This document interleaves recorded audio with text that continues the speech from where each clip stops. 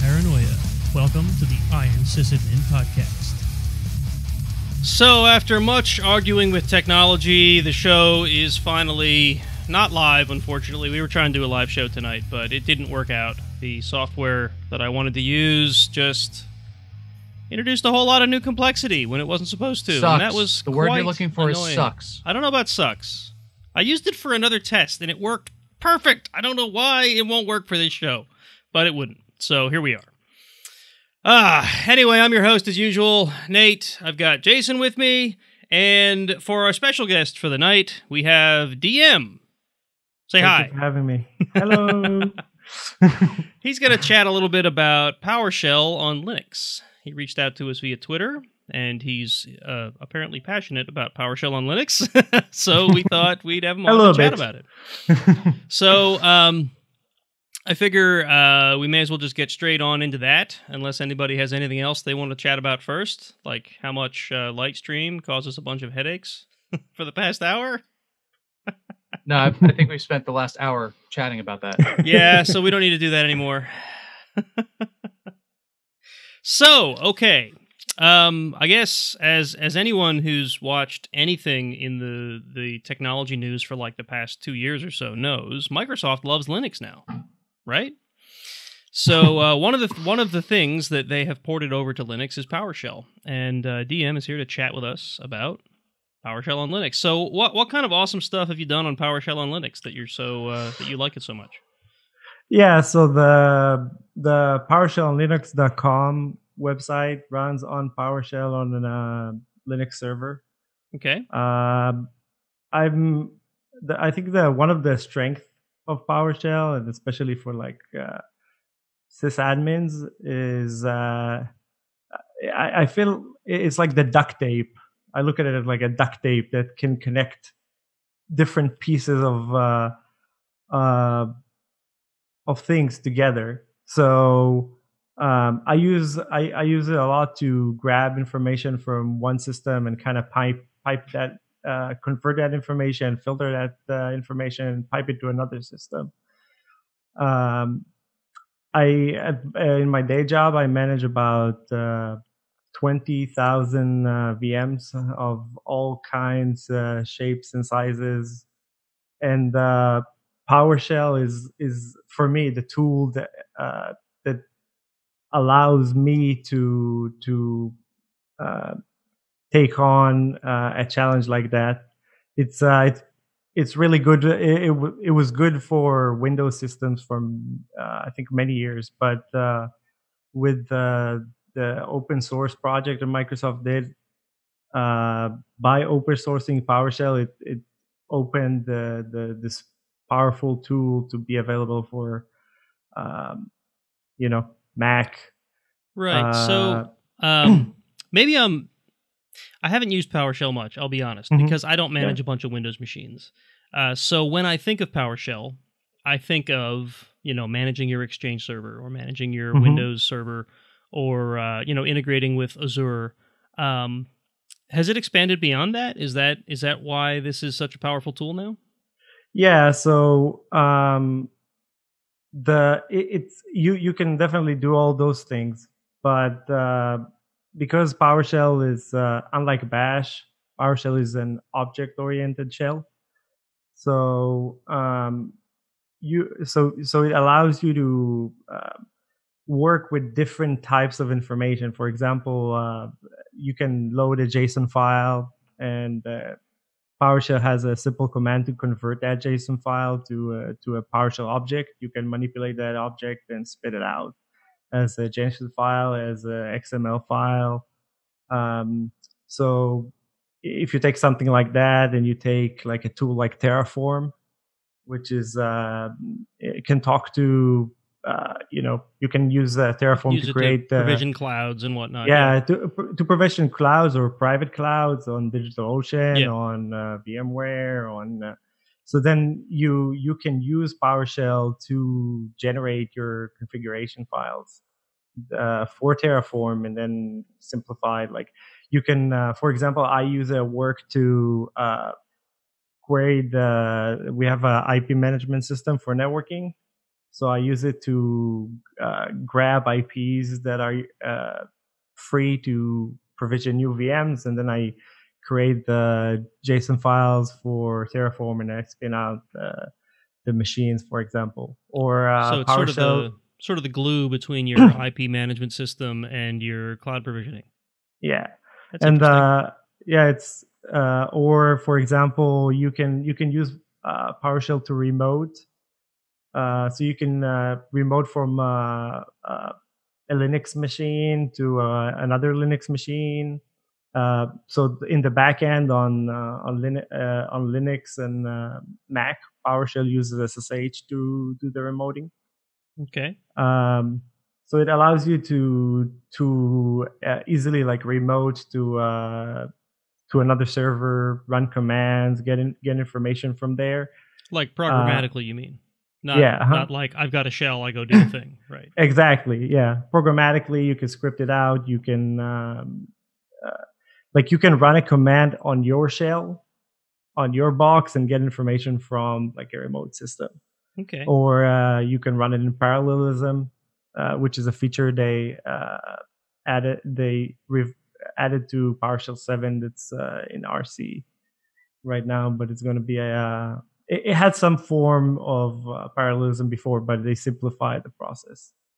Okay, so it sounds like you can manage your Linux boxes through PowerShell as well. Yeah, it's another thing I really like about it is the I think at least for me, some people prefer Bash, but at least for me, it's much easier to when I use PowerShell to find strings within a file, or to use regex to replace strings in a file, or PowerShell even has a command to kind of format. I wouldn't say configuration files, but files with a specific text file with specific structures. Okay. So it really helps to like, let's say in Linux, you have the etc OS releases file. Mm-hmm. So it's really easy for you to parse that file with PowerShell and figure out what OS you're running, or and maybe do certain things based on the OS. Like if it's Ubuntu, do one thing. Like right to figure out what it like is, that. Yeah. And then act on it accordingly. So in a lot of ways, though, Ansible and things like Ansible will do that as well. Do you have any experience with Ansible? Like, do you have any comparison between the two? Or is one good at one thing and one good at the other? Or is it just pick your poison? Yeah, so I feel like Ansible is more for state configuration. Mm-hmm. And but it's not like a scripting language, and you're limited with I forgot what they call it, but the modules that Ansible has. Mm-hmm. And also in the back end to configure Windows systems, Ansible uses PowerShell on Windows, for example. Okay. But I can give you like one example where Ansible wouldn't work, and let's say PowerShell worked for me. So I have to deploy this simulator for a storage system of a really big vendor. So they have this, but the problem with so they give you like an OVA file, and when you deploy it, this virtual machine, you can't connect to it. It's kind of stuck in this boot loop, and you have to press this key configure, press Control something, and then it has like this old menu where you press 1 to initialize the failure, and then you could press all kind, and then it starts asking you questions. What's the IP? What's the all kinds of information, and only then you can the filer gets a network stack, and you can actually connect to it. So using so I had to we have a lot of these filers, and I had to systematically deploy it.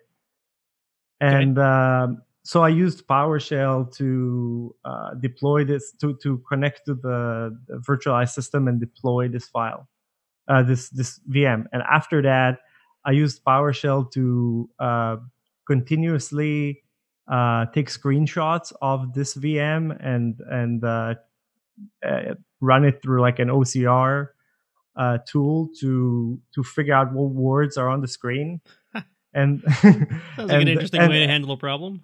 Yeah, and then but this vendor, because they have, it's a simulator. It's not for production, but we develop stuff for this device. So, and we have hundreds of developers, and they need that in their labs. We didn't have any other way to do it. Sure.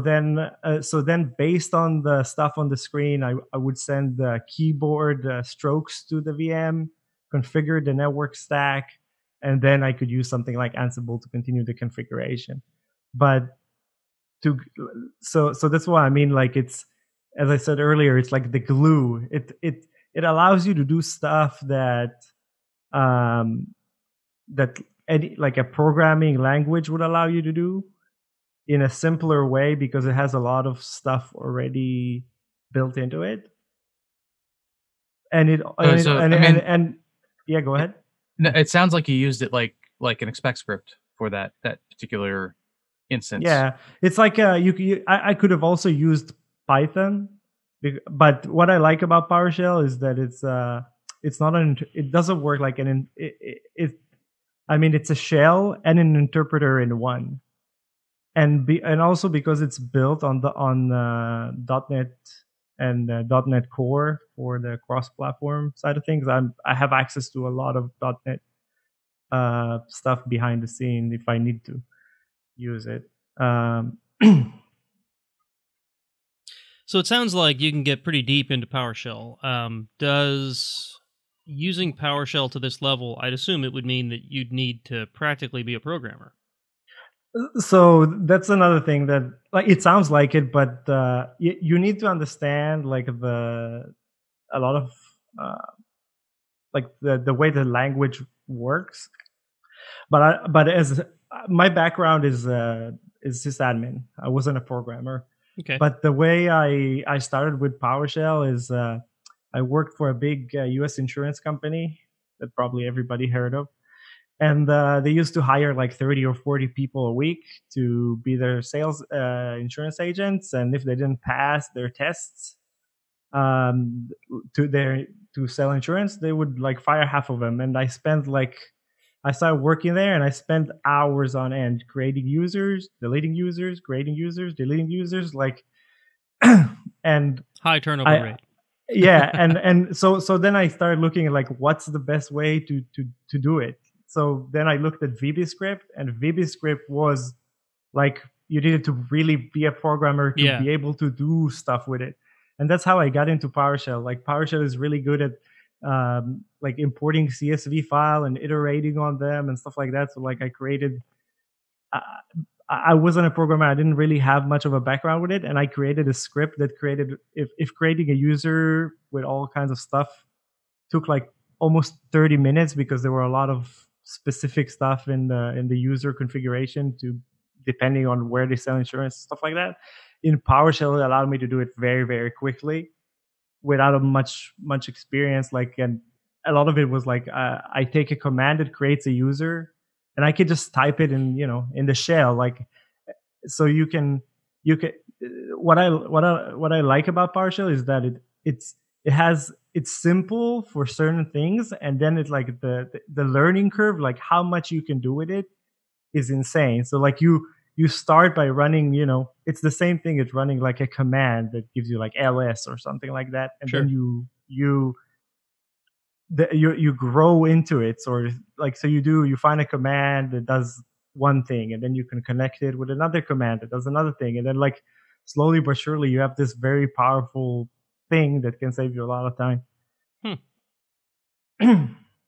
Yeah, it does have, there's a lot of functionality built into it. I have to use it for work as well. I'm not particularly a fan of it. I find it very long-winded. I did notice the little bit of PowerShell I've done. A lot of the commands are very, very character intensive. Yes, I'll put it that it's way. Pretty much. But Microsoft's all their different frameworks the same way. They spell everything out to like ad nauseum. Yeah, so. Where Bash, every single command is like 5 characters or less. Yeah, so the I know what you mean. Like I had somebody was telling me like it's very verbose, which is it's a good and a bad thing. So like if you come to read so for example, somebody came to my Powershell Linux Telegram group and he needed like some help with a bash script, and it's I mean, if it's a lot harder if you take somebody else's bash script and you try to figure out what it's doing. That's where like the verbose and the long commands actually help you out. But, yeah, I guess it's hard to. There's a little bit of the mystery gone when the commands are not two characters that you have to know what they are in order to know what they are. Yeah. So somebody came to a PowerShell group for help with their bash script. Yeah. So I feel like you screwed up to begin with. He needed help converting a bash script to a PowerShell script. Okay. For I think for something for Windows or something like that. But I mean, like I try to help anybody that needs like the Telegram group was called PowerShell on Linux, but like if you have Windows PowerShell question or Mac PowerShell question, like everybody there is really nice and will try to help you out. Myself included. But back to your long-winded commands, a lot of the commands have like aliases and shortcuts. So like if you have like I don't know, get child item, which is the equivalent of ls, then you can use GCI, does the same thing. And also another cool thing is that you can use bash commands and Linux commands inside PowerShell on Linux. So you could do ls, capture the output to like a variable and stuff like. Yeah, some commands work. Yeah. And then you get like, cool, Linux command works, and then nothing works because now you're trying all the commands. Then you start using them, and then you find the ones that don't work. Yeah, I mean, obviously, if you use ls, you're not going to get like an object back. So it's so you lose, like you get text back, which you lose some of the magic because you'd have to parse instead of exactly deal with it as an object. Yeah, but for example, like it's a lot easier. For example, I needed a script that modifies somebody copied files and they copied a lot of data, but they didn't copy the timestamps. So it was very easy to like read all the files and compare the lists and just change the timestamp because in PowerShell, like every file, like you get the file object and then you do like dot last write date equal whatever the time that you want or the time that you read from like the source file or stuff like that. So I didn't have to copy all the files. I could just easily manipulate the date on the files. And stuff like that. Like it's I think it's really nice that you can run step-by-step commands. But I also see the problem with like, especially people with a lot of years of experience in Bash. Like I even had people say like, oh, I don't like the object kind. Like, I don't like working object. I like parsing text. I just think, it's it depends on kind of like the way your mind works. Yeah. Like parsing text is, in my opinion anyway, it's just simpler, right? Yeah. You have text, it's predictable, kind of. The way you deal with it is predictable. Yeah. I don't do a lot of programming. I don't do a lot of object-oriented anything. So the few times that I've had to deal with things that were formed like an object, I found it to be difficult. However, I will fully admit that is my own shortcoming. It's not because it's the wrong way to do it. It's just a new way for me, and I haven't had to deal with it.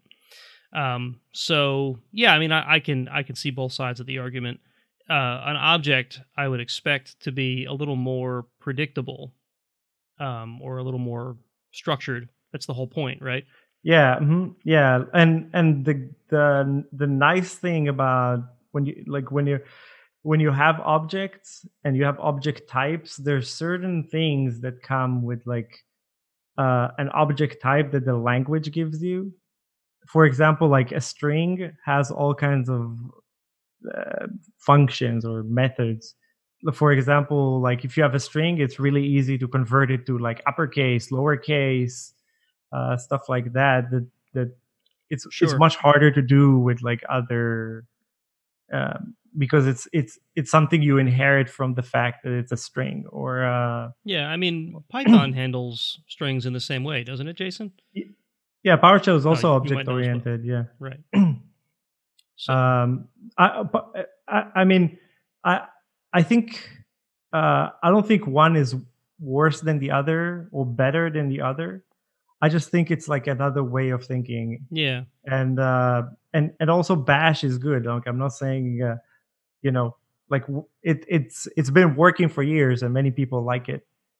It just for me I find it like a lot easier to work with like the objects. To, for example, I wanted to archive a podcast, and it's like really easy in PowerShell to use something like invoke REST method, give it like the URL to the podcast, and you just get an object of all the podcast, and it automatically structures the data for you. So you get an object that has like the episode name, the URL for the for the episode, like all the metadata, like in one command. That if you use curl and you just get a bunch of text and you have to parse it. I've been there. So I mean, there's also there's a certain amount of wizardry, I guess you could call it, involved in parsing output from plain text. And that's probably another thing that people are having trouble letting go of, because that's a skill. Like that's a thing that people have developed. It's an amazing skill. Yeah, it's a thing that people that have been at a command line for long enough have figured out and developed. And to say, oh yeah, that thing that you've spent 20 years building, we don't need it anymore. That's going to make people feel a little threatened, I think. Yeah. So my mindset is not that. Like I think if I think and I think I'm not trying to like convert. Like let's say the gray beards of not like the people yeah, exactly. The people that have like years of experience and use what they know and it works for them, great. I just think there's a lot of people that get into this field, like a lot of new people that get into like sysadmin work or DevOps or stuff like that. And I think PowerShell is like a really powerful tool for them to get started.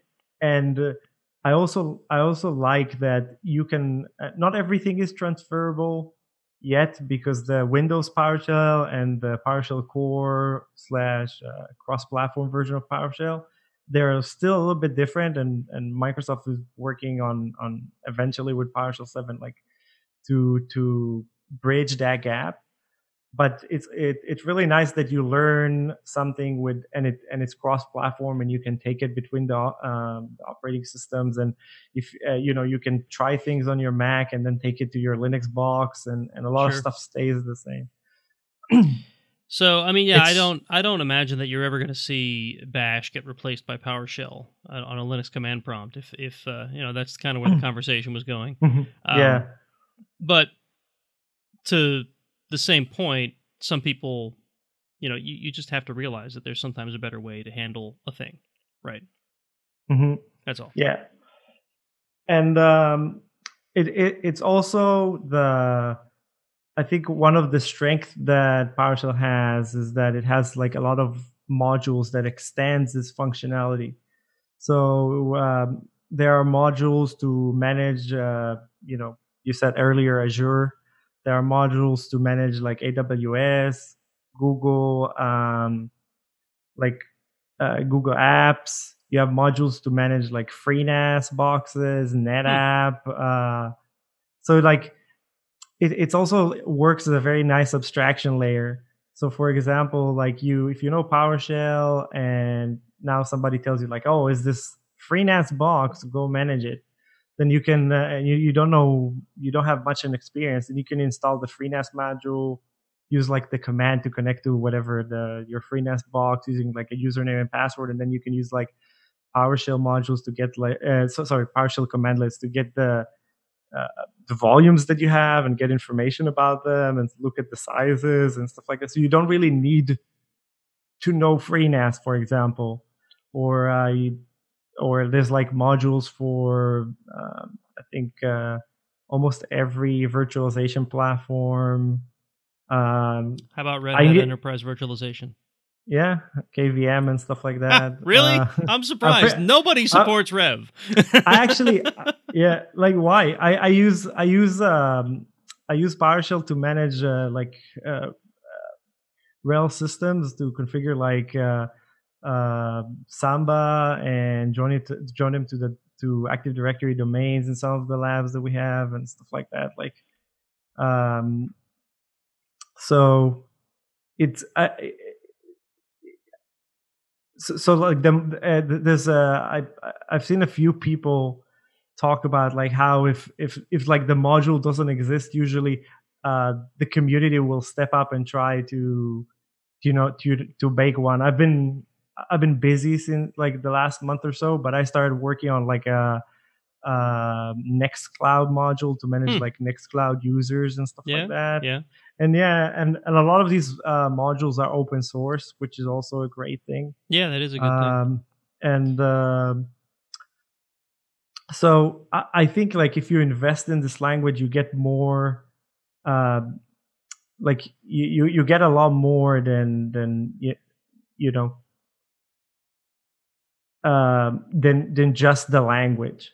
Sure. Because you get all the extensibility that comes that comes with it. And I could give you like another example that I used it. There's you guys know the Selenium test suite? Do you know what it is? Yeah. So this one guy, his name is Adam Driscoll. He created this Selenium PowerShell module, and I needed to do some to get from one of the vendors we work with. Like we have over like 100 and something accounts with them, and they don't have an API, unfortunately. And I was tasked with like getting some billing information from all these like hundreds of accounts.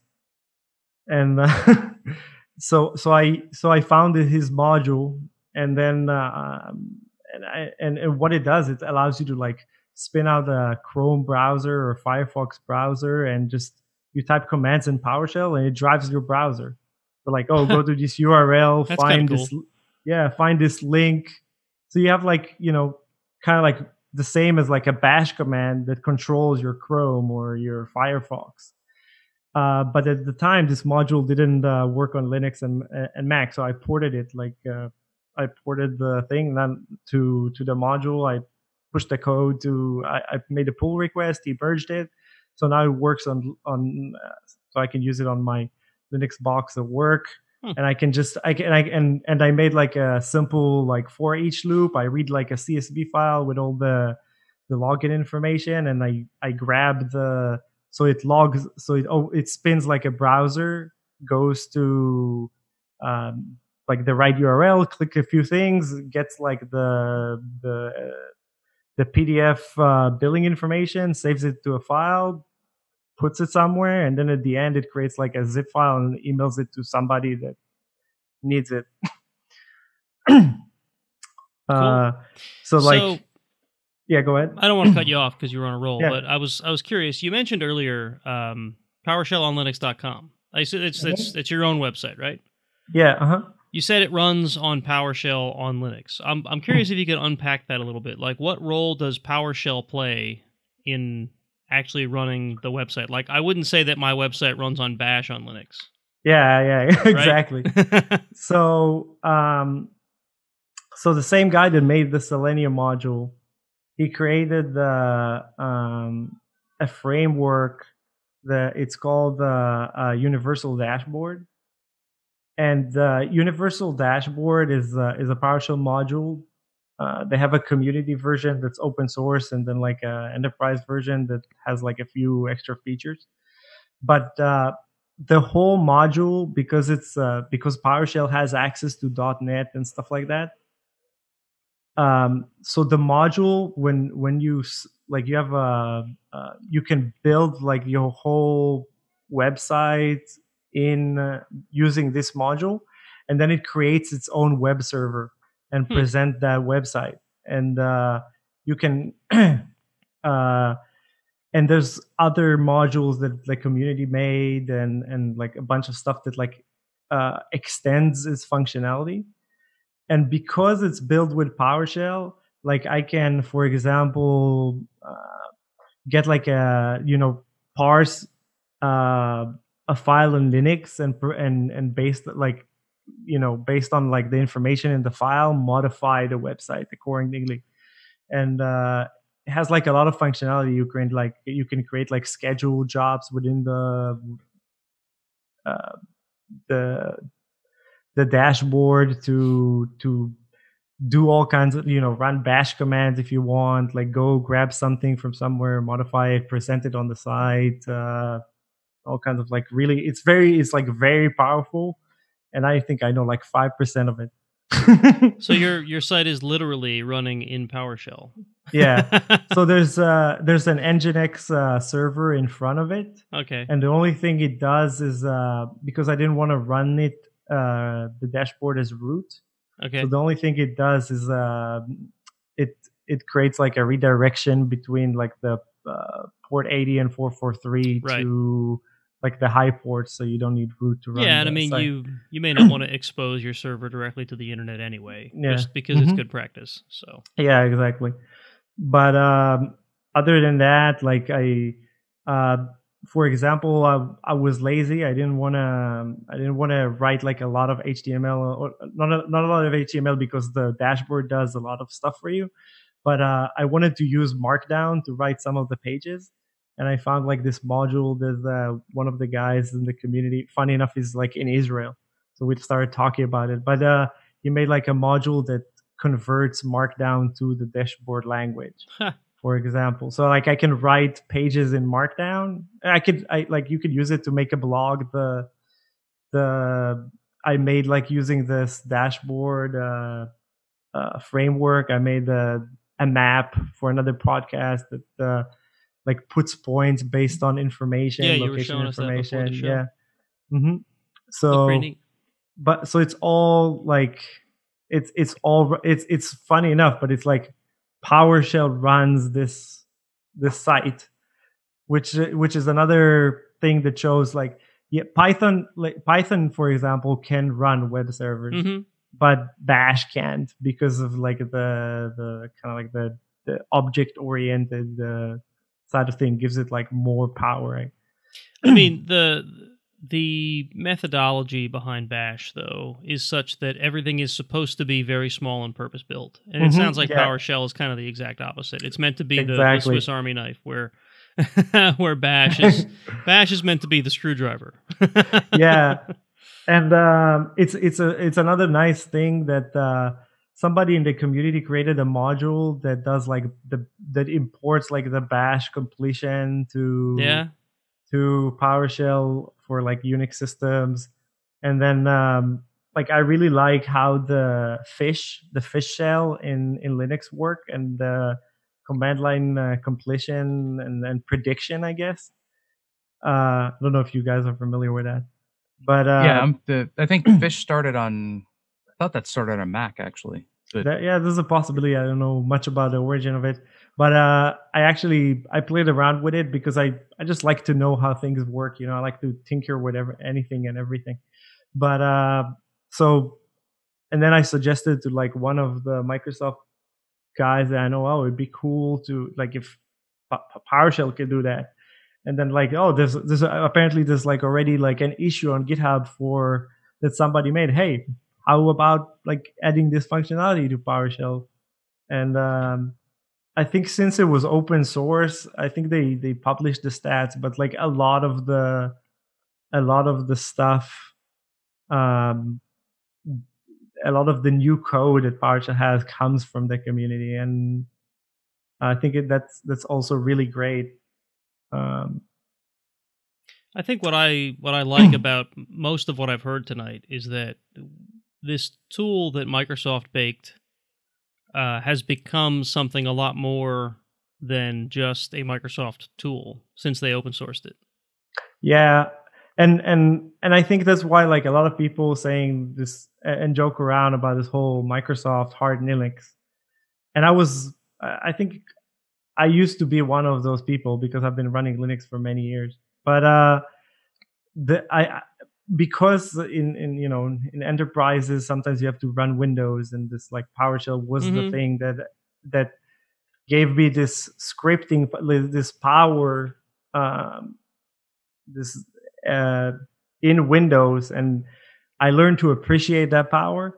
And now it kind of bleeds into this to like all the Linux stuff, and I personally like it more than the alternative. So I mean, some of us can remember Steve Ballmer on stage calling Microsoft or calling Linux a cancer, right? So it's kind of, there's a little bit of bad blood there, but yeah, Microsoft has definitely changed their tune when it comes to open source software. And I can only say that, especially since I now work for one of the biggest open source companies on the freaking planet, that model, I mean, it just works. I think it works well. I think it's a good model. I've always thought it's a good model. Yeah, it's a great model. Even before I worked here. I just think that, I think I said it to somebody a few months ago, is that I think if Microsoft open sourcing PowerShell, if they were still in the mindset of like the Steve Ballmer days, is probably the worst thing they could have done. Oh, right. Because it allows you, like, for example, I can in my Linux box, I can I can connect from my Linux box. I can connect to like an Active Directory server, import the Active Directory modules into my PowerShell session in my Linux box, and create users in Active Directory. That's like, it's insane. I don't have to use Windows, and I can create users in Active Directory remotely. Yeah. That's like, that's exact. And I mean, because it's open source, it's never, they never can close the source. They never can take it back. Like if they try to take it back, people would just fork it because it's that good. I mean, Microsoft used to be one of those companies that had the draw you in sort of model that. Yeah. Once you were on Windows, it was just a little more work to run your Exchange server, and just a little more work to run your Active Directory server, and just a little more work to run your, Microsoft SQL server, and then before you know it, your entire shop is Microsoft, because they had a solution for all of the major needs that a business had, and that's changed a lot. I mean, They don't have the lock-in mentality anymore, and I'm happy about that. I just wonder how long it'll be before they open source Windows. I personally think it's we're not. I don't think we're long for the day, because like it's. I feel like a lot of times the OS these days, especially, the OS is like an implementation detail. Yeah. Like you care about you don't care about Android and iOS as much, because they kind of blend into each other and they're kind of the same. And as long as you got the apps that you use, Jason disagrees. You're good to go. Or like that. I prefer the open source module. Like I prefer to use an operating system that's open, and I can tweak it and I can change it, and that gives me, like, I get to enjoy with them open sourcing PowerShell. I get to enjoy both worlds. I mean, I get to enjoy my Linux box and still manage my Windows stuff and my Linux stuff. And like, I wasn't a developer, and I can build like programs and websites. And like, sometimes now if I need a tool, like for example, one of my friends the other day, he has like a big photo library that he wants to upload to like Google Photos. Don't ask me why I'm kind of against that, but whatever. And then like there's no tool for Linux to do it. So I kind of threw like a PowerShell script together that connects you to your that connects him to his account and start uploading files there. Like I should probably at some point clean up because it's very like thrown together, but I should probably clean up the code and like publish it somewhere. that is a thing other people might be interested in. Yeah. I could easily imagine that as a thing that other people would want to do, especially if you're all into the Google ecosystem. The ecosystem, yeah. So I have like some stuff I open sourced on my GitHub, and I'm trying to like it's really funny because I think until like a year ago, I always felt like an open source consumer. Like I would like tweak stuff a little bit here and there, but not in like a meaningful way. And now I feel like I really pushing code, and like I'm getting into open sourcing stuff, creating my own projects just because I learned how to use this one thing. That is cool. I mean, it's actually really interesting that a Microsoft product has gotten you into the open source community. More, like yeah. It's 10, 15 years ago, it would have been like, like, what? What are you talking about? And there are the main reason that I opened the PowerShell Linux Telegram group is because I got some.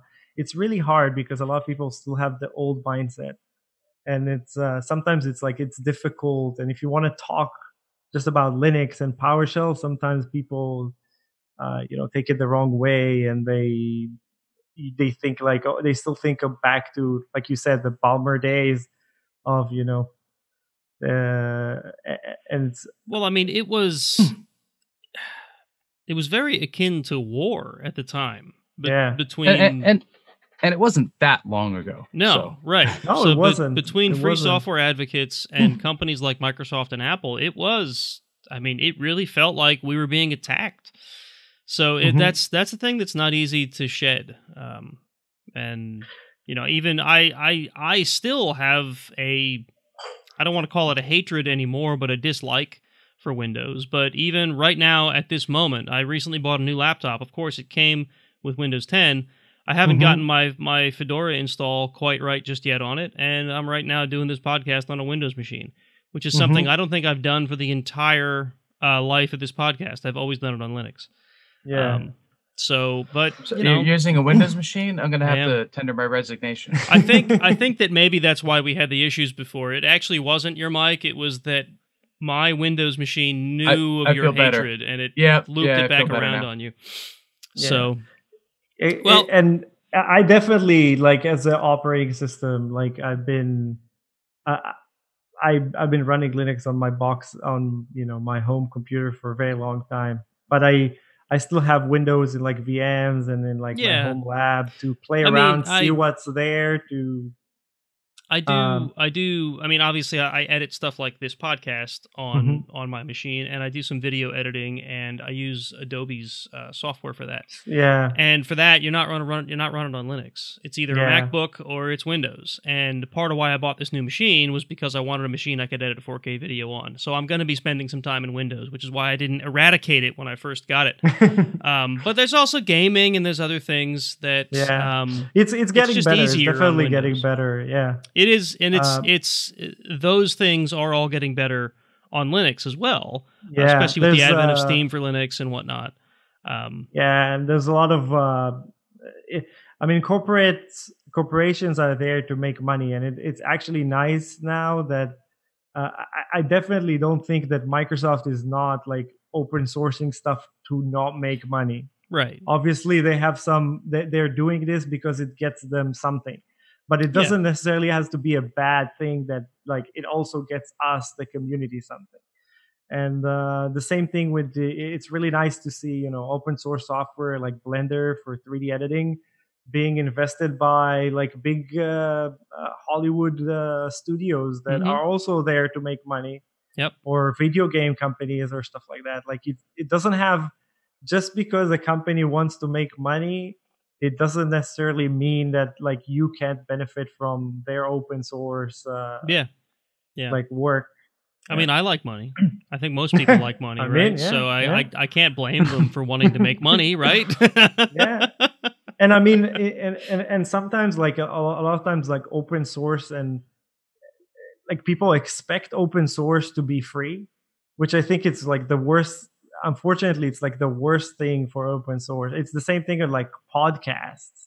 Like I think every podcast that I listen to, like I throw like a few dollars to them because I enjoy their content.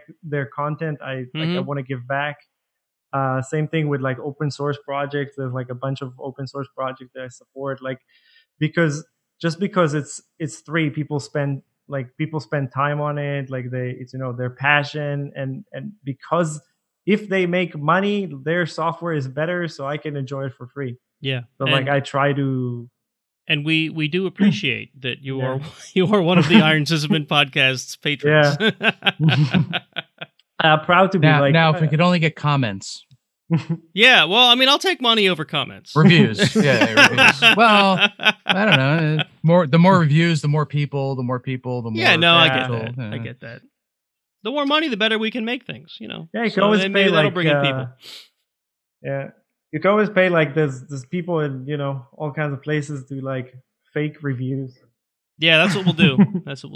Yeah, that's what I heard. There's like people that pay like and it's like really cheap to get their like podcast to the top of the list on iTunes and all kinds of stuff. Yeah, my video endeavor is I've talked about it once or twice on the show before. I do a YouTube channel where I have like Jeep videos. I modify Jeeps and whatever.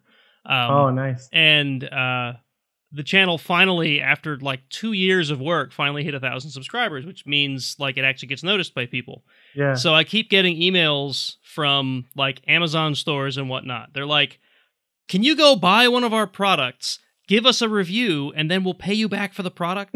You get to keep the thing? I'm like, no, this sounds shady as hell.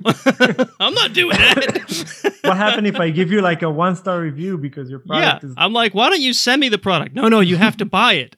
They're like, yeah, I have to buy it because then it registers on Amazon as someone who actually bought the product that's going to review it. That's why you're doing it that way. It's like scammy, yeah. Yeah. Like this is a scam because of course you're going to give it a decent review because they're paying you back for it, right? You're going to feel obligated. People. Yeah. Oh, is that how that's supposed to work? We've been doing it wrong the whole time. Yeah. So we've gone on about this for almost an hour at this point, so I think we may as well tie up the topic. You have any final thoughts on PowerShell on Linux before we move on? Yeah, this is the part where he denounces PowerShell and goes back to Bash. I make them both work. I think I have a post on Twitter that says like PowerShell plus Bash plus something else plus Python equals like happiness or something like that. Yeah. Because there's like you could use Bash from within PowerShell. Somebody created like a module that you can use Python within PowerShell and get like objects in PowerShell. I mean, why not? Hey, it's like it's all big kumbaya here in Linux land. And yeah, I mean the one of the founding concepts of Linux is that there's a tool for lots of there's lots of ways to do different things, like lots of ways to do the same thing is the thing I'm trying to say. Yeah. And whatever works for you is what works, right? Exactly. So if I like Bash and you like PowerShell and we're both doing our thing and we're both doing it well, it doesn't matter. Yeah. And maybe I can take your Bash and use it in my PowerShell. There you go. And then we can make like a website out of it and make a lot of money. Yeah. Yep. I completely agree. You can be wrong, I can be right, and we can both be happy. There you go. Yeah. There you go. It's not going to hurt you for me to be wrong, right? All right. So I think we're going to play that transition music and move along into the part where we just ramble aimlessly about things. Let's do it.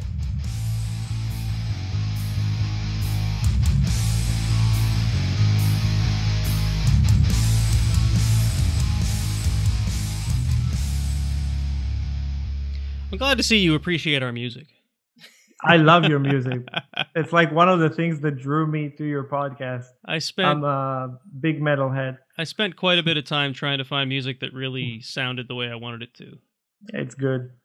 Don't change it. I'm glad to hear it. In fact, I don't know if Jason, if you remember this, like this is one of the things that I had to have right before we started the podcast. I'm like sending him sound clips. I'm like, how does this one sound? Oh yes, I think I actually have all of those sound clips.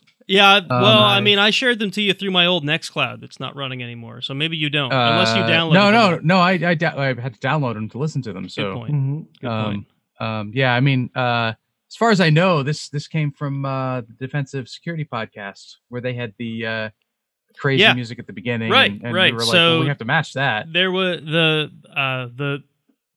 two shows that influenced Iron Sysadmin was Paul Security Weekly. And that's where I got kind of our format from, like the very laid-back format that we try to follow, and the Defensive Security podcast, because that's just a fun show.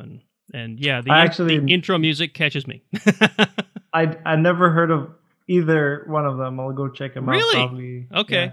Well, Paul's Security Weekly is actually a network of podcasts. He has, I don't know how many shows at this point. They've got, Paul's Security Weekly is the show that started it all, and that's like a 2-3 hour ramble fest between him and a bunch of experts. They usually have interviews and news and whatever. It's so he's got Paul's Security Weekly, Business Security Weekly, Enterprise Security Weekly, Application Security Weekly. Now there's a Compliance Security Weekly. There's so many of them, I'm actually having trouble keeping up at this point. Yeah, I actually don't listen to it nearly as often as I used to. I used to listen to every show right after it came out, and especially now that I don't have a commute. I don't have time. I'm so behind on every podcast I listen to. It's terrible, yeah. you need to like pretend to get stuck in traffic. Right. I just need to go for a drive to listen to podcasts. So yeah, I've started listening to them while I sit here at my desk now. So I'll catch up eventually. But now I've got like a year of podcasts to catch up on. Yeah, I listen to like all the podcasts at I think 1.4, 1.5 speed. Yeah, I use like one of the apps to cut like the white noise, the segments. And I think like I'm up to like 66 days of just like straight listening. Yeah. So if you add in Paul's Security Weekly, then you're going to have another 3-hour show every week to try to fit in there. I haven't tried video at 1.5 speed yet, but I started playing with 1.5 speed on the audio podcasts, and man, it's entertaining. It's really definitely entertaining. It's really difficult, like especially the ones that you've been listening to a long time, and then you talk to the people using voice like this, for example. And it takes you a little bit to like, oh, they sound slower. Yeah, I'd imagine that your brain would compensate for it, and then when you go back to listen to it normally, you're like, what? One of the other podcasts I listened to, one of their callers or somebody wrote in or something, and they said that if you want to laugh, listen to the show at half speed instead of 1.5. Yeah, because everybody sounds like drunk. Because it's all slow. Well, the one host on the show has a really deep voice, and he's really laid back, and he already talks like it sounds like he's had a drink. When you play him at half speed, he sounds flat out drunk. It's hilarious. I love it. I wish I had the time to do this, but it's like it takes too much time. All right. So anyway, let's see. We have any announcements? I didn't bother to gather all the Patreon info. If you go back to our last show, it's the same patrons. And we still appreciate them all just as much. Although one patron did lower their patronage, but he's been with us since the beginning, so I'm still very grateful that he didn't close it off completely. So that's cool. Jason, you got some stuff in here about WOPR Summit? Yeah, so WOPR Summit is March 27th to the 29th. It is happening at the Holiday Inn Express in Fort Washington, PA. So it is unlike most of the conferences that I see around, which are either, focused on software or security or, like some cloud service. WOPR Summit is more aimed to the hardware aspect of things. It's not quite a maker fair, but it's aimed towards teaching you hardware. And they've got a bunch of really good speakers this year that haven't been announced yet. I may have the inside track. Don't tell anybody. Look, it's going to be really awesome. There's some really cool people coming, and the badge design this year is absolutely amazing. The guys are doing a just knocking it out of the park. And so that's coming up soon. And tickets are available, so go get yours. Is WOPR a little more adults only, or is it family friendly? Oh, hell no. Our favorite, I don't know if she's 11 or 12 now, but our favorite little she goes to DEF CON. She doesn't count. It's average family. It's definitely kid friendly. Okay. There were a lot of kids there last year, and that was that was in Atlantic City. So yes, wow, kid friendly. So by hardware you mean like and not like Maker Faire. It's more like less 3D printing, more circuit boards and prototyping and stuff like that. So by not Maker Faire, I don't mean you're going to walk in and there's going to be 100 different vendors hawking their different 3D making tools. What I mean is, it's the people that are there aren't there to sell you something; they're there to teach you something. Oh, that's cool. And you'll learn about electronics. You'll learn. I mean, there's definitely aspects of programming. They do talks. There's 3D printing. So it's more on the hardware side of things than the software side of things. Nice. Someone needs to get Integral down there with his Derby from DerbyCon last year. I would love to get Integral down there. I'll have to reach out to him, but it's a smaller con and it's not security focused, so I don't know how hard it is for him to get to those. Yeah, right. He's not local to anywhere near us. I'm just trying to see how far away this is. Oh, it's like an hour away. I'm going to totally have to try to get there this year. From us? Yeah, absolutely. Yeah, it's like an hour. I didn't get to go last year. I'm going to have to try to make it this year. Yeah, definitely make it out. Like I said, they're knocking it out of the park. They've been working on this literally since last year. Are we going to have a DEF CON 610 tour bus again like we did last year? For WOPR? Wasn't there like a whole contingent of DEF CON 610 that went down there? No, that was WOPR? Actually that was B-Sides Long Island. Oh, I'm thinking of the wrong conference. I thought they went to WOPR. You are. Or is it just that there's a lot of people involved in WOPR from DEF CON? There's only one regular member of 610 that's in WOPR. Okay. But most of WOPR, at least half of WOPR has been to 610. So I wouldn't say they're 610 members, but they're definitely family. So speaking of, we had a DEF CON 610 meetup last night, and we had like the highest attendance ever. It was awesome. We had like 35 people packed in Two Rivers Brewing. It's pretty cool. It's a little crowded, but it was fun. It was a little crowded. Unfortunately, the AWS meetup down the hall had only a few. I don't know if that was our fault or not. I hope it wasn't. All right, so it takes time to build that. It takes time to build the group. I mean, look that's how what long it is. Look how long it took DC 610 to get above like 5 people. I was thinking about this just earlier. We've been around for like 3 years, DEF CON 610. And the early meetups, there might have been 10 people that came regularly. And that's just built over time. It was before that too. I mean, it was before even Danny got involved. Rando. I mean, we had tried to set something up and sort of get something regular, and it was on and off. And, you mean the like Keith's attempt at NEPA InfoSec. Yeah, that didn't go over well, but that also wasn't regular enough. I think the key is that DEF CON 610 has been reliably every month for 3 years. We've had a meetup. Right. And that's what did it. Yeah, that's probably the only reliable part. And we're awesome. So, Anyway, this is the part of the show where we would talk about reviews, but once again, we don't have any new ones to talk about. Except, I had some conversation in Slack after our last show. You may remember on our last show, I brought up how we might not record the week of Christmas, which we didn't. And that's partially because this guy spoke up in Slack and said, like, don't worry about it. You guys have families. Enjoy your family. Yeah, it's important. Yeah. He said, and I'm paraphrasing here because I didn't want to copy everything out of Slack, but he basically said it's a great show. And we also talked about whether we should go back to streaming live or not, which I think we're going to. But he said don't worry about it too much. He did say that he likes to stream, but he gets it, right? That it's difficult.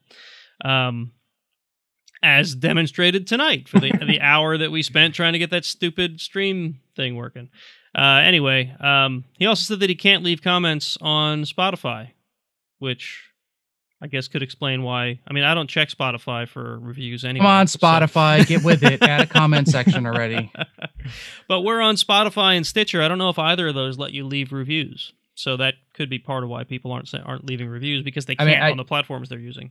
I doubt Spotify does, and I doubt they ever will. I mean, they're a music streaming company. Yeah, they sort of tacked on podcasts. Yeah. If only there was some sort of don't know anything about Stitcher. If only we had some form of technology that like gets all the reviews from all the platforms and puts it in one place. So I'll say this. If you're on a platform that doesn't let you leave reviews and you're just dying to leave a review, there's two things you can do. One, you can go to iTunes and leave a review, which maybe some people have ideological problems with Apple. I don't know. If that's the case, go to ironsysadmin.com and write a comment on whatever episode you're listening to that you want to leave a review on. I may not get it instantaneously, but I do have to go review all the comments on that page frequently because I get a lot of spam there. So as long as I don't accidentally delete your comment as spam, I'll see your review there. And we have DM here. He can go and write a bunch of PowerShell. There you go. And he can add a comment section to both Spotify and Stitcher and link together the other comment sections from all the other places. Perfect. And we could just have a universal comment system. Perfect. That's actually a good idea. I'll think about Just aggregate all the comments. Or comments. maybe we just need to sprinkle some blockchain on that. Yeah, yes, there has to be some blockchain. Only if there's machine learning and artificial intelligence. Otherwise, it doesn't work. All right, so that's it for reviews. But really, folks, as we say every time, we'd love to hear from folks, whether we're doing good or bad, so we know what you guys like. So let us know. Oh, and of course, you can always do what Mark did and go join our Slack channel and chat with us directly that way, which is cool. So, anybody have anything cool going on that we want to chat about before we get into news? How much time you have? Yeah, right. There's all kinds of stuff, right? I'm building a bunch of Windows machines. That's not really cool, though. It doesn't sound like something you really enjoy that much. I'm actually remember that rack that you and your dad gave me? Yeah. I finally have it cut down to a half rack, and I'm finally like recabling it and rebuilding it, and I'm gonna actually move any machines that I'm still running into that rack. Didn't you start that like many months ago? The cutting it down, yes. But then I like got a new job, and speaking of many months. Yeah, right. Those shelves of yours, they went up in like a day too, didn't they? Yes. As far as you're concerned, it was a day. Yeah. So I mean, I got the thing cut down, but then there was all the interior rails that you actually mount all the servers to. I had to cut them down, which I did do right away. I got that done, and I got them mounted in there. I now have a single switch mounted in the rack. Oh, nice. So it started. I have it to the point where I can start doing stuff. I actually have a pretty cool project to share with you guys. It's called Has.io. Have you heard of it? I don't think so. There's an open source project called Home Assistant. Okay. It's kind of like it's an open source implementation of kind of like all these smart homes, smart hubs. Oh, that's cool. Like SyncThing and stuff like that. So they have something called Has.io. It's kind of like an appliance version that it's like you could run it on a Raspberry Pi or in a virtual machine or install it like on an Intel NUC. And I've been playing with it. I'm running it in a virtual machine, and it's pretty sweet. Like it's kind of like it allows you to disconnect from all these cloud services that suck your information. Like I connected it to my smart light using the regular LAN. all kinds of like media services. I have it controlling my LG TV and stuff like that. It's cool. really neat, and it's all open source. That's pretty cool. Wonder. It sounds like something that Ed Scotus would be using in his office. So wait, it's all open source. Does that mean Richard Stallman gets all of your data? Right. Yes. Well, I don't know. Now he's been kicked off, so maybe he doesn't get all my data anymore. Oh, okay. Oh, I figured he was using it to teach his parrot how to talk.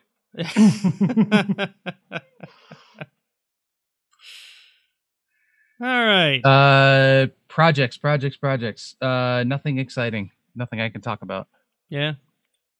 Oh, and another thing I'm doing is I found out there's like this micro controller and this open source software called WLED that allows you to create like a Wi-Fi control LED strips for like almost no money. And there's like a bunch of posts on the internet how to do it. That's cool.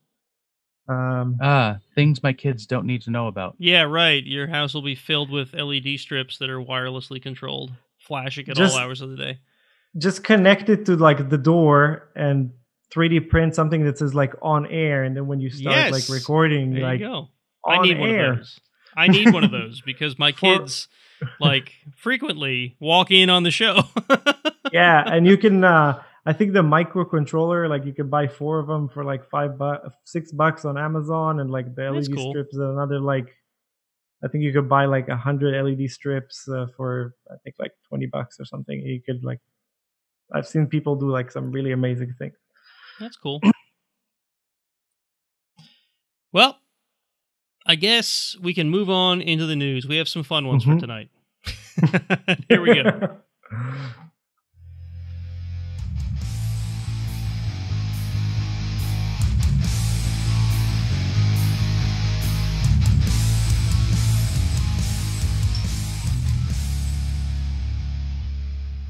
So what I really need before we do the news is to pour my next beer. So give me just a moment.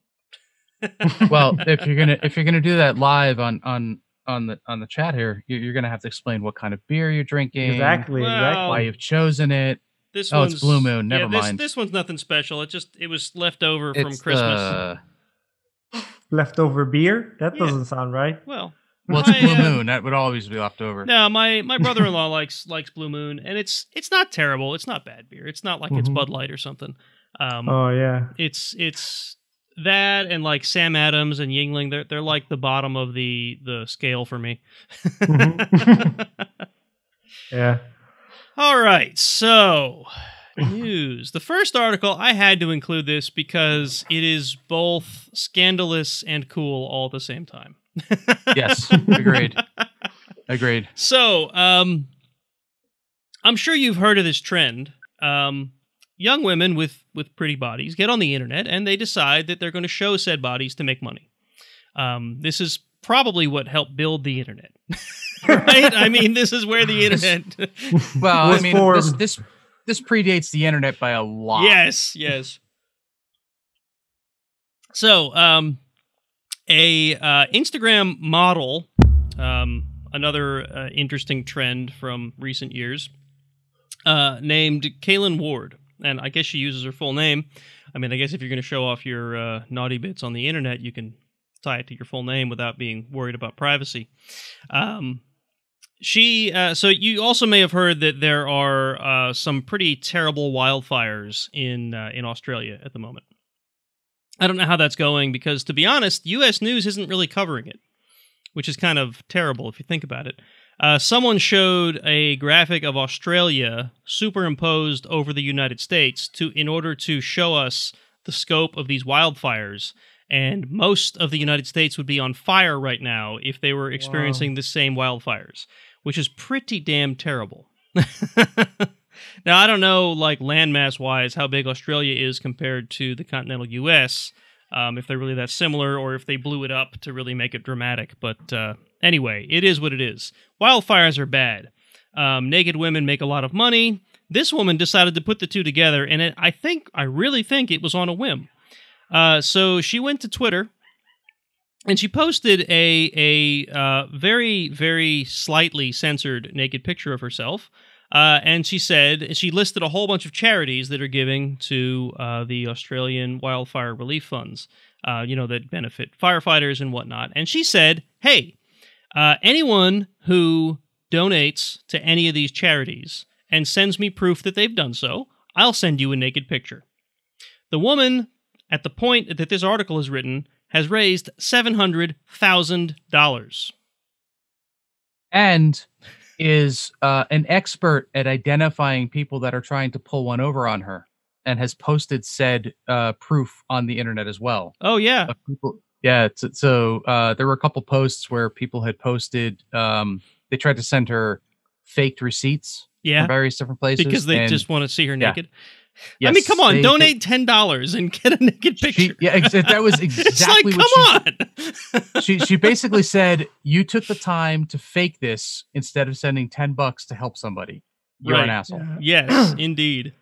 The only surprising thing, I mean, I guess the whole thing is surprising, but like the part that surprises me is that they deleted her account for this. Yeah, on Instagram. It's against the Instagram terms of service. You can't actually show nudity on Instagram, which is the thing. Twitter, on the other hand, but did she show nudity on Instagram? No, I'm not sure that she did.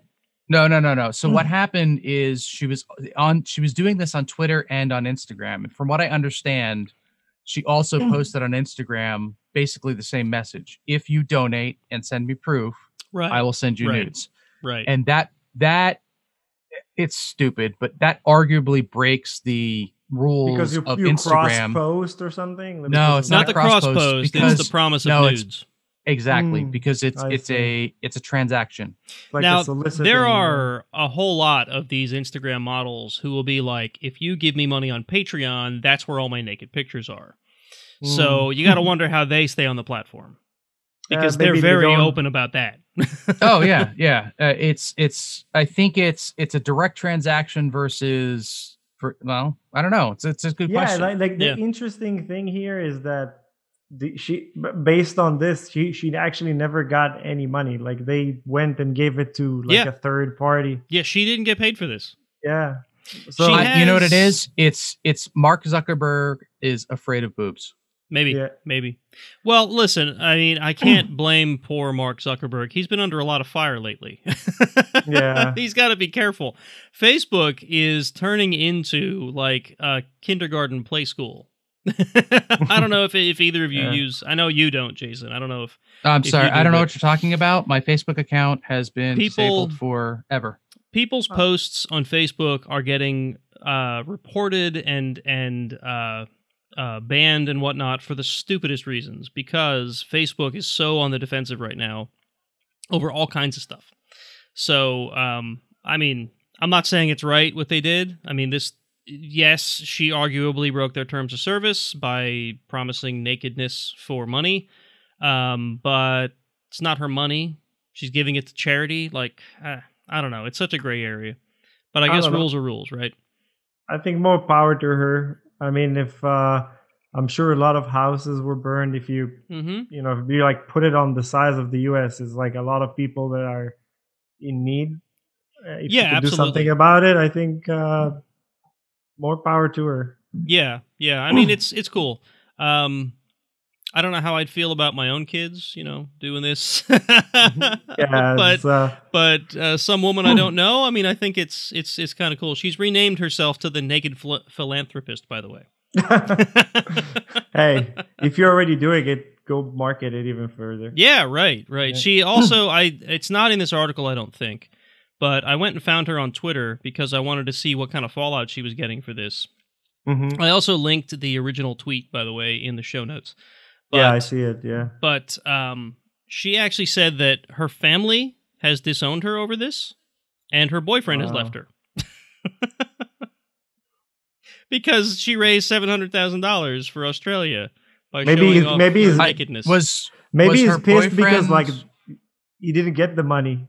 Yeah, I don't know. I don't know why her boyfriend would leave her over this. Maybe he's that jealous. I don't know. What was he confused prior? Because if I understand correctly, she was a nude model before. Yeah, that's kind of what I thought. Maybe he's upset because she didn't cash in on it.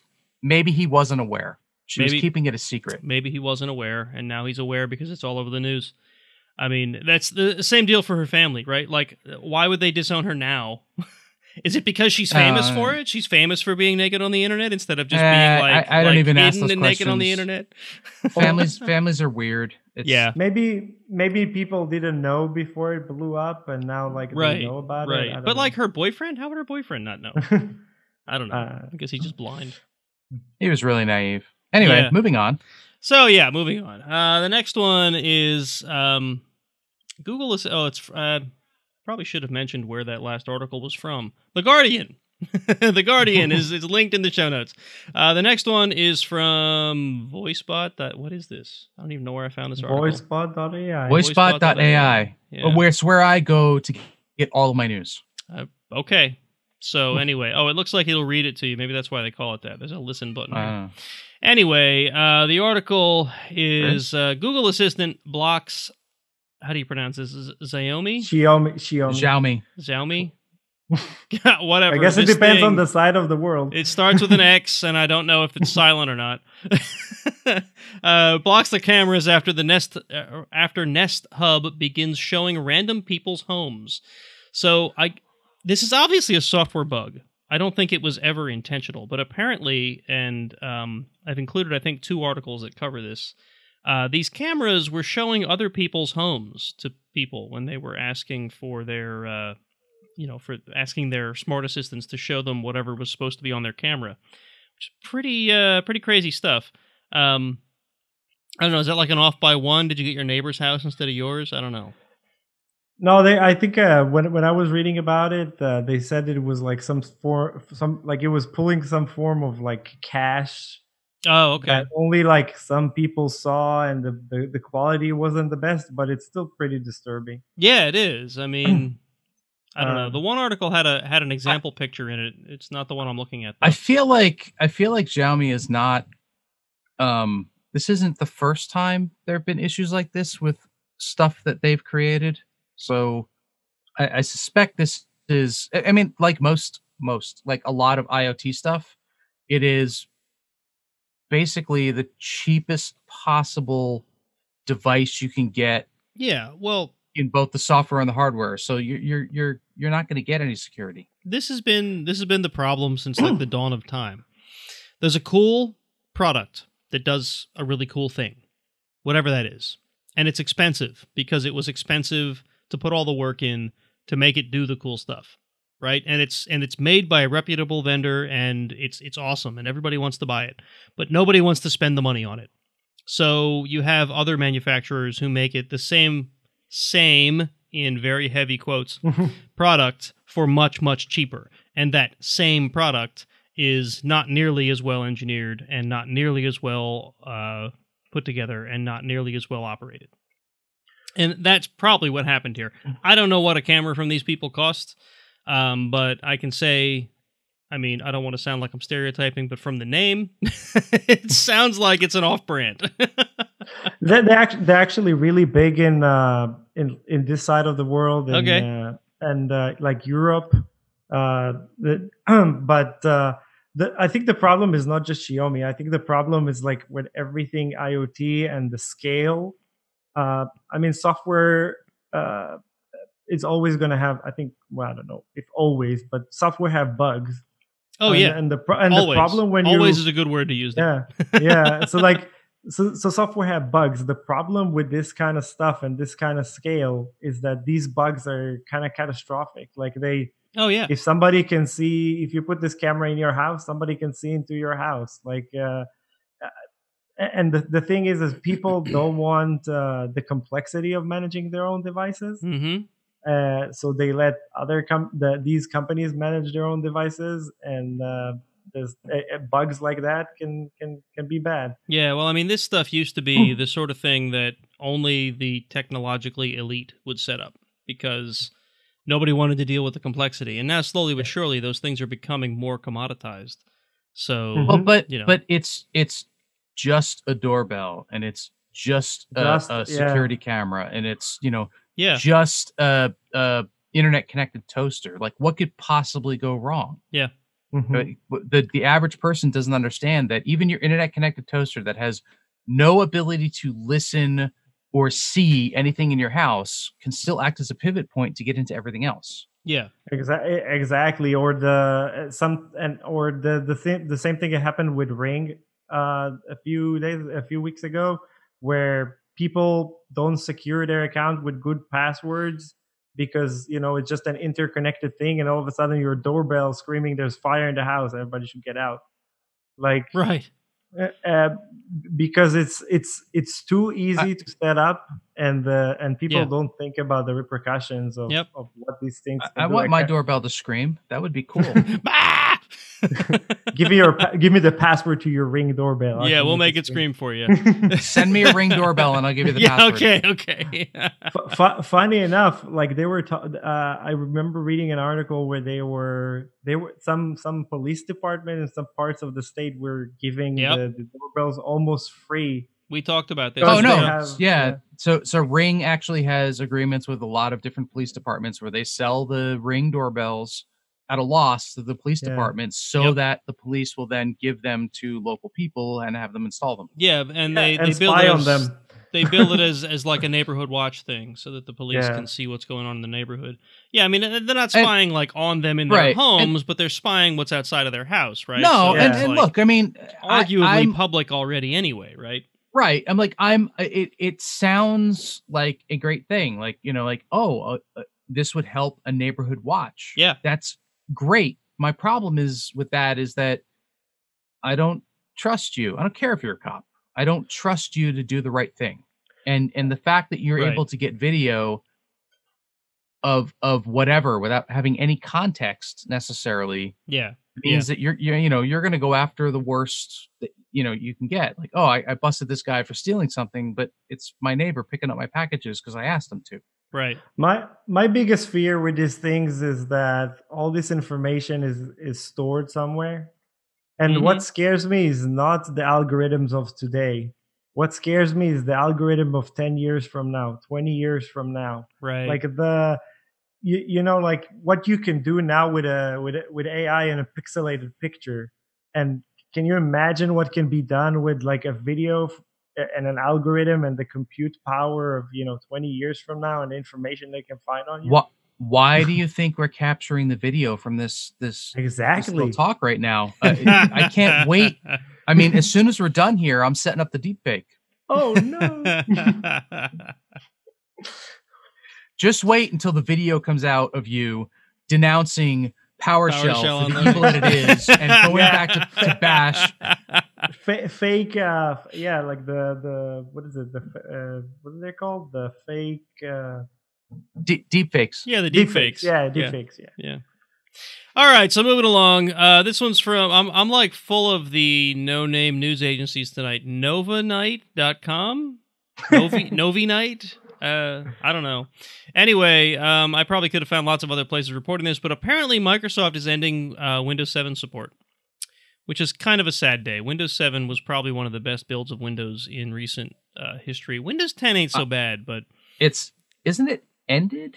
It uses next week. It uses wording that's saying that it's ended on January 14th, as though that's already happened. Next but week. It's actually not. So maybe they published too early. I don't know, but here it is. Yeah, what I really love is how everybody is concerned about Windows 7 end of life, and nobody will even mention Windows 8.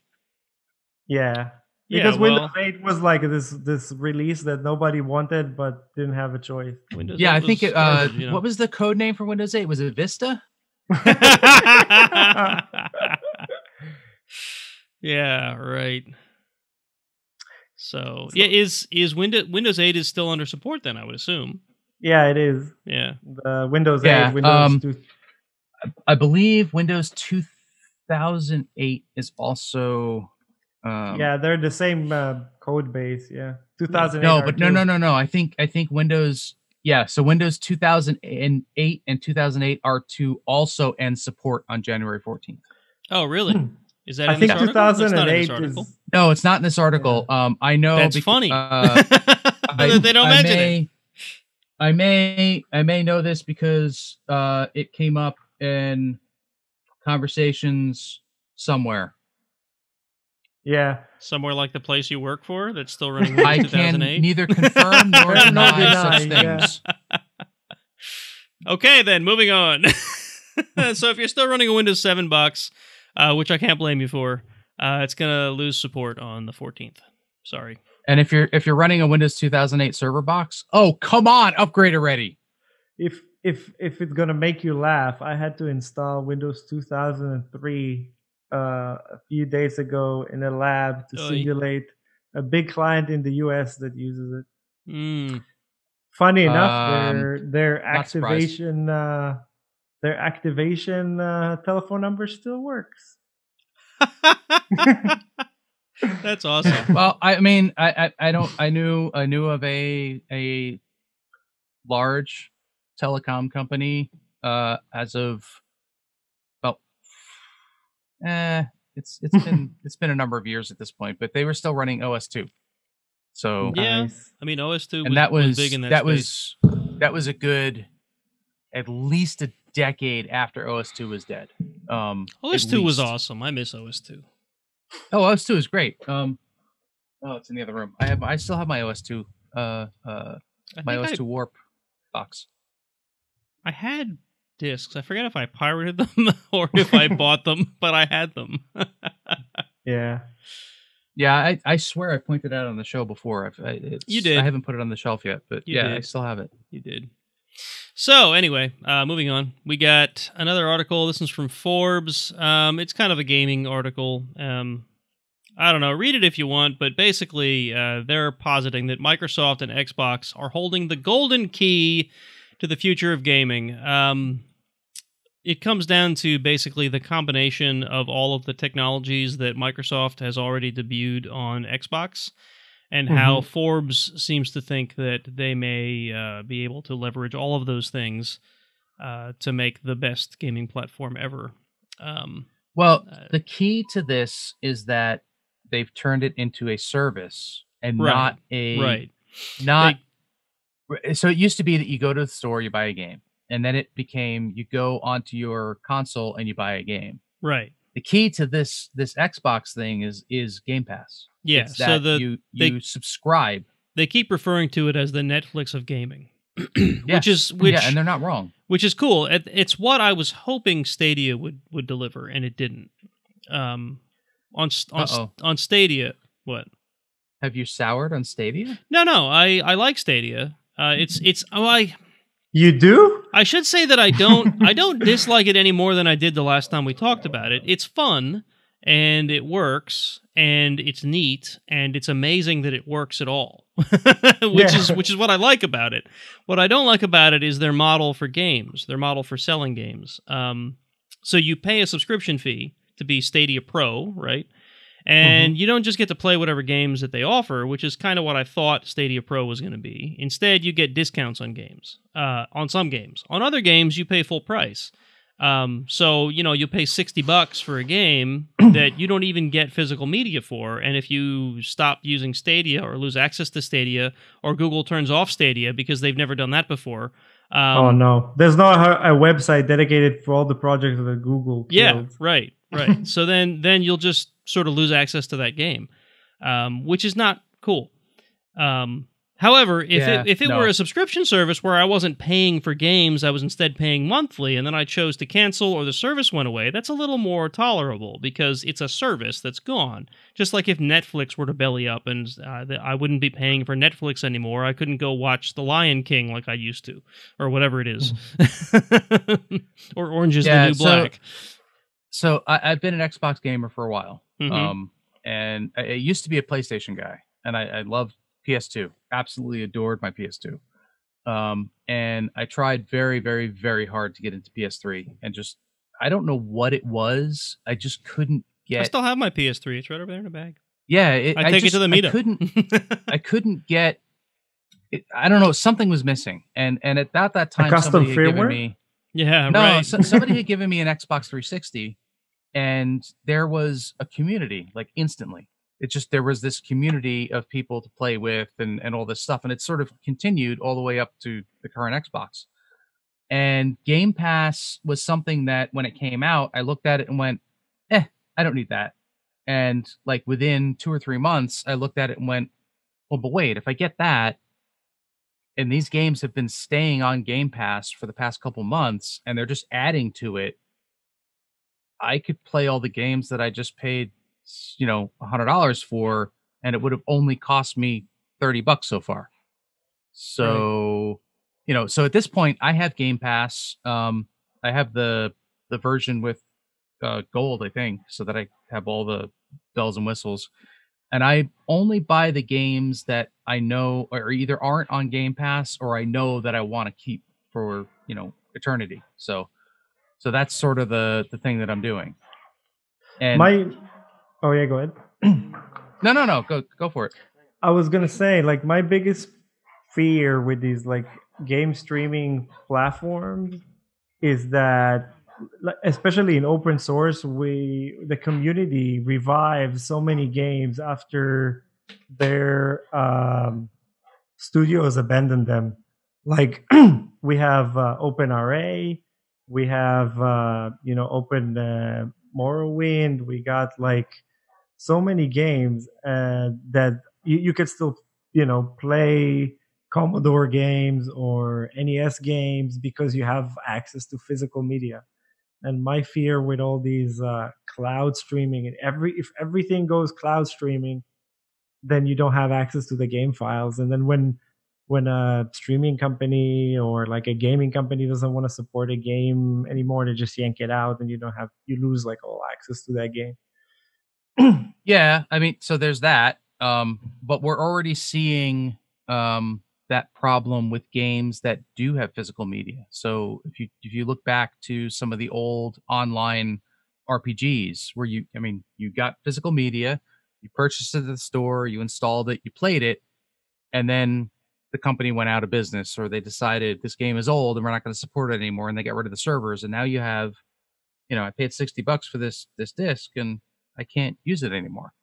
And then in some cases the community gets and builds those servers and starts bringing that up again. Mm-hmm. And then you've got the ones that get sued and cease and desist and everything else. I mean, it's going to continue going around and around and around, but I don't disagree. It took me a long time to get to the point where I was more comfortable with buying digital media. And to be honest, I'm lazy, and that's why I have a lot of digital media at this point.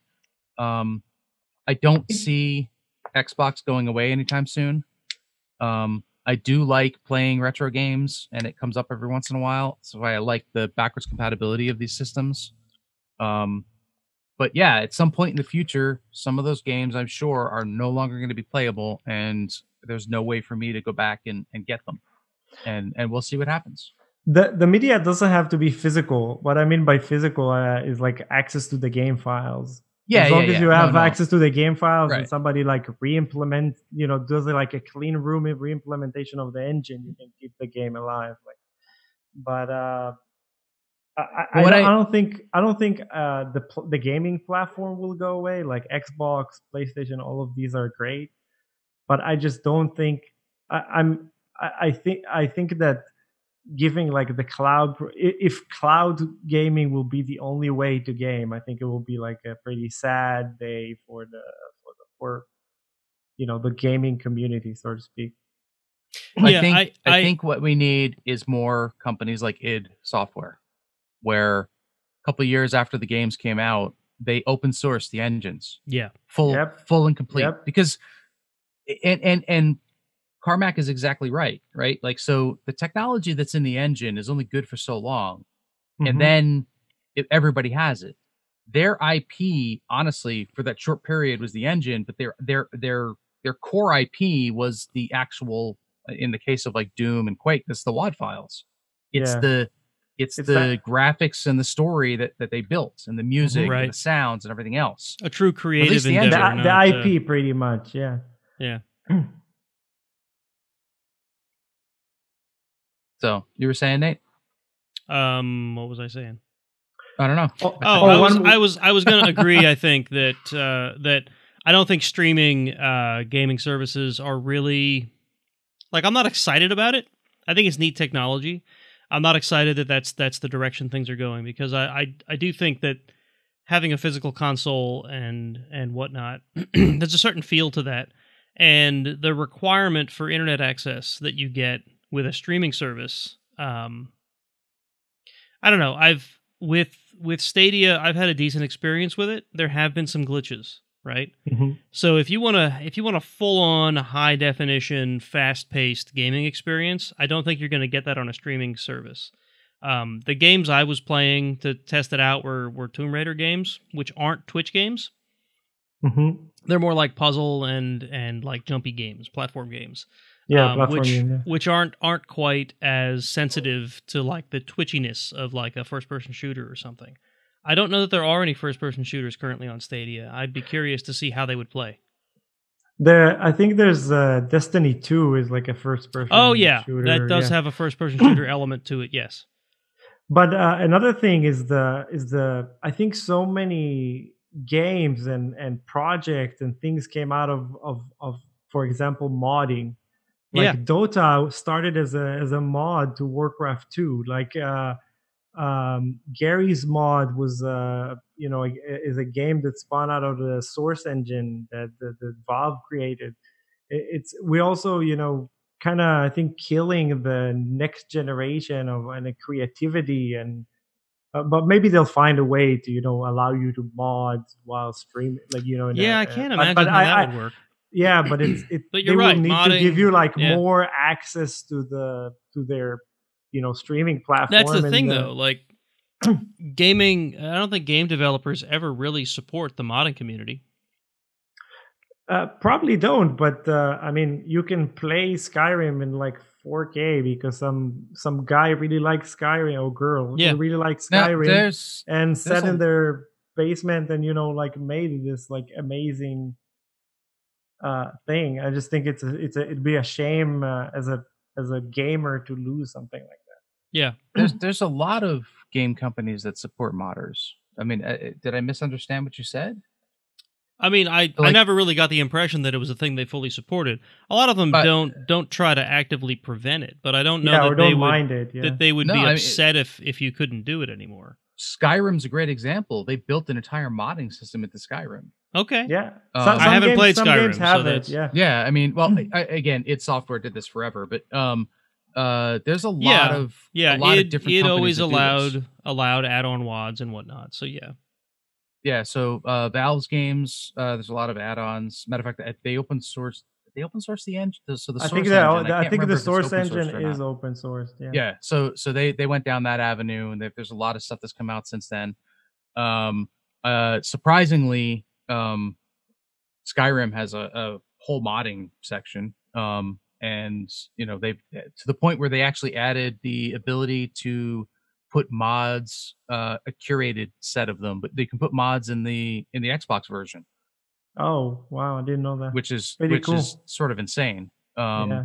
Especially against piracy and modding usually don't really go well. Like I said, it's a curated set. Yeah.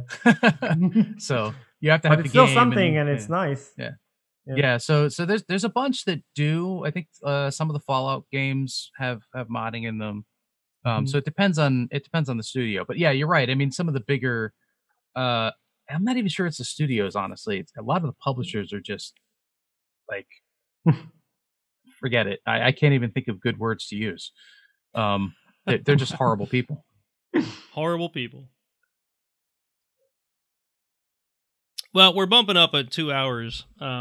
Yeah. So I think maybe we're going to call it a night. There is another article in the show notes about a vulnerability in a VPN client. I'll cover this one really quick. Okay. So a number about a month, maybe 2 months ago. Pulse Secure had a major vulnerability in their VPN, where it made it like not a VPN. It was like anyway, the opposite of VPN, like a virtual public network, non-private network. Yeah, so they sent out this alert of like, hey, you should upgrade because this is bad. And turns out there's this company, a travel company, who was like, no, we don't have to upgrade. So they went offline the other day. It's private. It's right there in the name. VPN. Yeah, exactly. It's fine. So the attack vector was the Pulse Secure VPN, which allowed the attackers to get onto the network. Weird. At which point the attackers went, "Ooh, ransomware!" Of course. To my knowledge, what else are they still down. Yeah, to my knowledge, they're still down. The attackers are demanding $3 million in Bitcoin, and if they don't get it, they're going to release the credit card. Is this the point where they capsize all the oil tankers? Yeah, something like that. Yeah. So they're going to release all of the personal details, including credit card numbers of the people that have used the travel agency. Oh wow! And this is a big company. So this isn't just ransomware. Like we've got all your data. This is ransomware. No, this is ransomware plus. This is blackmailware. Yeah, right. Exactly. Yeah, blackmail. Clearly, the company they've invented a new avenue. Clearly, this company was storing things in a way that they should not have. Yeah, there's like a text file on someone's desktop where they keep all this stuff for easy access. If this stuff goes public, it sounds like a company might be going out of business as GDPR comes and slaps them a little bit. Yeah, right. And I'm sure they have like EU, citizens in their database. It's like, well, it's not a U.S. company. It's somewhere in Europe, I believe. Yeah, but I mean, any traveling agency will probably have like international people from all over the world. You would think. Yeah, this is some sort of worldwide money. It's TravelX. Some sort of you know what? I would tell you what they do, except that their website is down. Yeah. Weird. Why is their website down? There's this huge message here about how all of their stuff, they got a software virus, and as a precautionary measure, they took everything offline. A software virus. I just they didn't get like a biological virus, and they're all in this. They're all just like in the bathroom right now. But it's okay. You can call them on the telephone and give them your money. They're totally up to keeping your money, to taking your money. I still don't get how in 2019 this ransomware is still a thing with stored snapshots and like so many because things that allow you to easily or like tape backups. Yeah, I get it. You got to be down for a couple of days. Backups, like paying the ransom. Backups are, and I'm sure you're aware of this. Backups are the thing that you only care about when you need them. And when you don't need them, they just cost a lot of money. Or they're a hassle, or they cost you time, or whatever. I mean, I just went through this myself. When I stopped working at an office where I was keeping my backup, which was basically just a hard drive I had on my desk in my office, where I would take my laptop to every so often and let it back up. I went 2 months with no actual offsite backup, and I'm like, this is bad. I shouldn't be doing this, right? So I really thought about how do I make this happen in a way that I'm not going to give up on it because it's a hassle, right? Like I could have just kept on going the same thing except taking that extra hard drive to my dad's house, right? But I know that 3 weeks in I would forget to take it to my dad's house, and then it would never happen again. Right? So backups are inconvenient and they're only useful when you really need them. So I can easily understand why especially small businesses are falling to this, because we had to fight. Small businesses can't afford to buy like a SAN for $50,000-$100,000, but this is a huge company. Yeah. But because huge companies like this fall into a different problem. So they realize the purpose of backups and they do backups, and then they go, but wait, if I have everything set up to be HA, I won't need backups anymore. Right. So now everything is connected. Ransomware comes in and ransomwares everything. The live site and the HA site. Yeah. And then they go, yep. Oh, I didn't think of that. That's what backups are for. Yeah. I got it. Yeah. And I mean, even it doesn't matter how small or large the company is, unless they understand the value of backups, it is just an expense to some budget, that's definitely budget person that's up the line from you. Especially if you get somebody that's the CTO of a company, and so it's like that doesn't know anything about computers. That never happens. I mean, it doesn't even have to be that, right? So in the and Jason, you were there when this occurred. The two of us, when we used to work together in higher ed, we had a backup array that someone had put money into at some point. And it was like 7-8 years old, and disks were dying in it, and like the backup administrator was just like on edge trying to make sure that this thing was working properly, because he knew the importance of the backups. We all knew the importance of the backups, but nobody would spend money on replacing the damn thing because it's like, well, we have backups. Why would we spend money on that again? Yep, and he fought tooth and nail for years until he finally got the new backups. I have no idea what happened because I've been out of there since, but he got his new backup system. Yep. And I mean, I hope he got it running. He did. Yeah. Okay. It's probably still running today. I don't know. But yeah, he finally got them to spend money on it, and we had backups again. But we're not talking about a small place.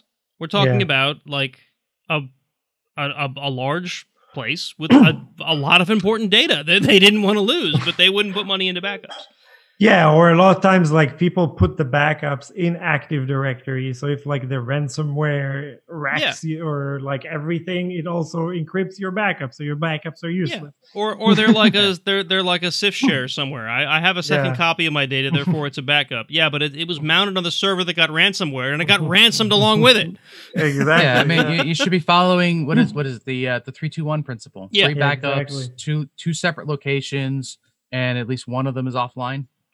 Yeah, or one of them's off-site is the word I've used, what I've heard. I also like the solutions like Veeam, and like more companies are doing that now, where you can like you back up a VM and you can run your VM from the backup. Mm-hmm. So then you can schedule jobs that will start VMs in like the sort of a bubble network to test that your backups actually work. Yep. And imaging like that has a lot of other useful things like unit tests and whatever. But yeah. Exactly, yeah. All right, so that article we were going to skip, we just now talked 15 minutes about, so whatever. More information. Welcome to Iron Sysadmin. Yeah. Yeah, that's exactly how it goes here on Iron Sysadmin. All right, so I think that's it. We're going to call it a night. A lot of interesting things we talked about tonight. All right, so roughly the second and fourth Thursday of every month, you guys can listen to us. Sometimes we're live. I'm really thinking about what to do about live streaming. It may become a patron only thing. I'm not sure. I don't know. I don't want to let the cat out of the bag of that. Maybe I'll delete that. Anyway, you can find video recordings of our podcasts on YouTube, youtube.com/Iron Sysadmin Podcasts. And if we do public streams, that's where they're going to be. You can join our Slack workspace if you go to ironsysadmin.com/Slack. It'll take you to a invite link that you can join our Slack workspace. I should probably test that and see if it still works. We haven't had any new members lately. Let me test it out for you. Yeah, there you go. On the socials, you can find us Facebook and Twitter. You can find us as Iron Sysadmin. And you can subscribe to us pretty much wherever you would find podcasts normally. And of course, if you would like to donate to the show via Patreon, you can do so at patreon.com/Iron Sysadmin. And that, I think, is a wrap for tonight. Any closing comments from anybody? Stay safe. Stay safe. Long live Bash. And PowerShell, all the and things. PowerShell. All right, folks. Good night. Good night.